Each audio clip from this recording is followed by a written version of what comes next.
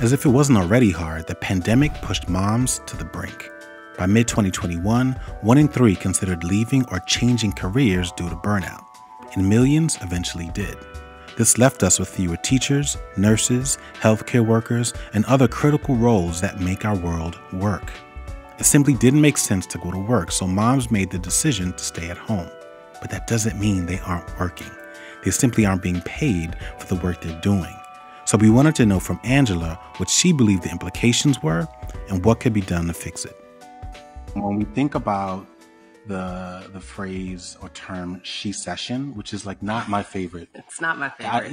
It's like hard to produce with the tongue. I also don't know if is it shecession or no, it's just shecession. But we don't say recession, so it doesn't work. Right. Yeah, I'm rooting for the cause, but I kind of need a remix on that word. Given what you do, what do you think we lose both culturally and financially when caregivers have to, or in many cases are forced to walk away or stay away from work?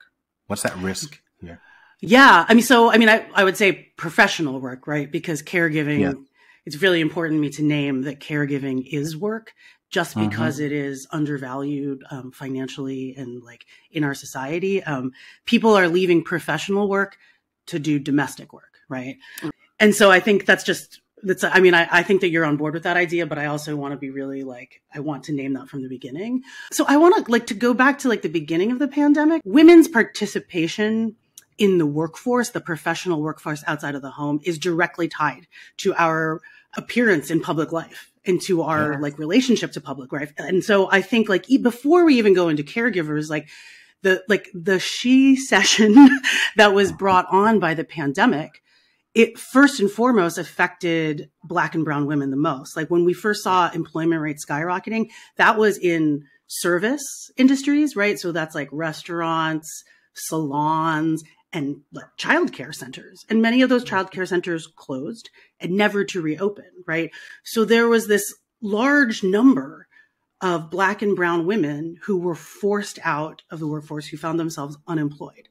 And so right then and there, we're removing the presence, seeing when we go outside Black and brown women, right? So that it starts there. And then it grew, right? The employment numbers grew. And then in the fall of 2020, when schools remained closed, 865,000 women were forced out of the workforce in 1 month, right? And that was because they couldn't do professional work and domestic work and also be online school monitors at the same time. And so, we lose so much. We lose things like research contributions, right? For me, I had a hard time writing. So you were losing my thoughts, my words, our creative energy, right? But you were also just losing our presence, our vitality, our resourcefulness, our beauty, right? There's all of these things that and I think what's really difficult to me about that is that our American society is already has a hard time accepting the fullness and the richness of women of color and our experiences and all women.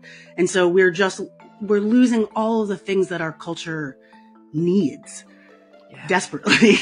I think about, policy, right? We don't have a family leave policy, a federal family leave policy. And we've never had, many other countries that are as quote unquote developed or as wealthy as us, we've never had a female in federal leadership. And that's not a coincidence that we've never had a robust family leave policy, right? Our laws are made by white men. And so what we need are actual policies that reflect the realities of caregivers and families in the United States. And I really worry how this, we're making gains back, but I think it was the beginning of 2020 that we're still 2 million less women in the professional workforce than there were at the start of 2020. So, it's going to take us a long time. We were already at a deficit, and I worry that we've lost that. I think our communities and our homes are benefiting from our expertise and our energy and all of the stuff that we're channeling into that. But, and that's good, I think, at a community level, but we need change on multiple levels.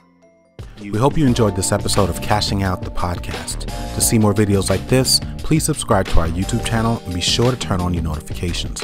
To get your copy of Cashing Out the book, visit Amazon.com, Barnes & Noble, your local bookstore, or download the audiobook on Audible.